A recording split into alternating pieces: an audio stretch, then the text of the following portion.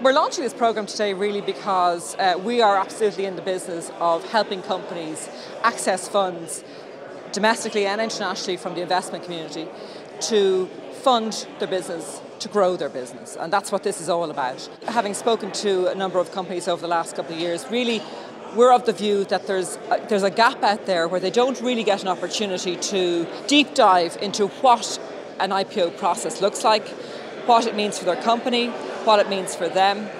And so what we're trying to do is effectively put a programme together that gives them a deep understanding of what bringing your company to the public market looks like, what the pressures are, what the upsides, what the downsides are, and not just to talk about it in an academic way, but to really give them access to executives who have been there and done that. There are so many reasons why companies list on the stock exchange, but the main purpose of the stock exchange is to provide capital for companies to grow. You have access to international and domestic investors, you have a currency to fund acquisitions, and you also have a mechanism for rewarding and motivating employees.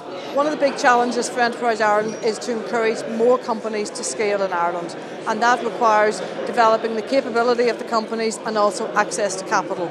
And this programme is really going to network the companies into loads of sources of expertise and develop that capability and coach the companies along a journey. And I think it will really add to the momentum by companies networking between themselves and also with other people who've done it. So it will really help our agenda, which is to scale more Irish companies. To grow successfully, companies need the vision, number one.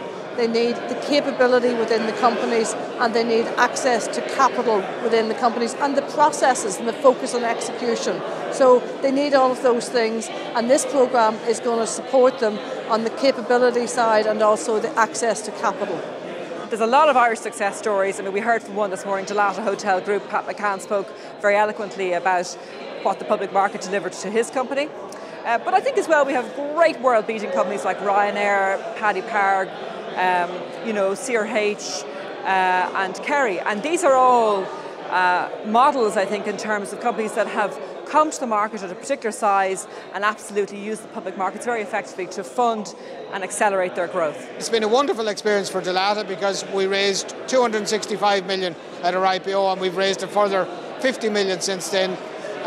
We have spent the money that we said we were going to spend and we've raised debt around that as well. So we're fully spent, and for us it's been a game changer for Dalata.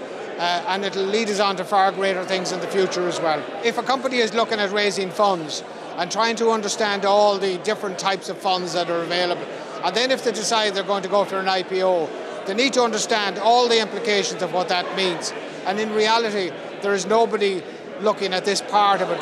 While you can get financial advice, you can get all of these other things, you need to understand what the markets are about. We've had a great response from companies. I think we're going to have a very strong cohort of companies going on the first phase of this programme. But what's been really great has been also the response from the listed companies themselves who want to participate and who want to give up their time to share their insights and their experiences with the companies themselves.